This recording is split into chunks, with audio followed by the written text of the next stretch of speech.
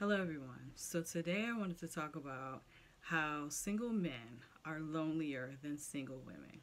And before one of you runs to Google to tell me that men and women report feeling lonely about equally as much, which is true, I want you to also run back to Google and Google suicide rates, male versus female.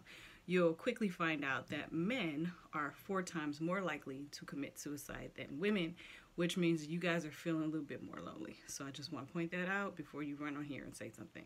Now, there's a reason why men tend to feel more lonely, more isolated than women.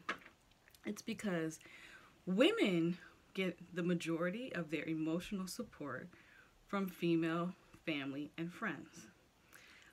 Men, on the flip side, tend to get the majority of their emotional support from romantic partners, which means if you're single as a man, you're not getting any emotional support, which means you're more likely to feel lonelier than women. Unfortunately, this is, and I know you love when I say this is because of patriarchy and sexism. Men are not allowed to build friendships, platonic male friendships, that allow emotional vulnerability. It's just not a manly thing to do. And as much as you guys want to blame women for that, that's just all men. Men don't let their friends be emotional, vulnerable with them. And I'm not saying all men, so don't run on here and say, I support my friends. Some of you do. A lot of men have emotionally evolved and have emotional intelligence and now are supporting their male friends, but this is a new thing. Before, men weren't allowed to do that because of patriarchy.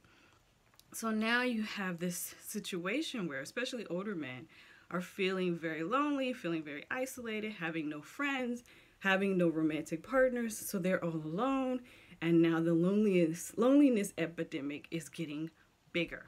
So how do we correct it? Well, we can't. Women can't correct this. This is a male issue. Just wanted to point out that women, we support each other. We are there for each other. In fact, what's really crazy is that if a woman who is married gets sick, she's more likely to be supported by her friends and family than her husband. And it's even crazier if she becomes terminally ill. I think it's like some crazy number, like 11 to 20% of women who become terminally ill, their husbands will divorce them. Whereas on the flip side, I think it's like 2%.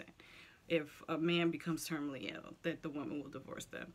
It's really sad that these things, such as sexism and patriarchy, have these types of effects on how people behave, but they do.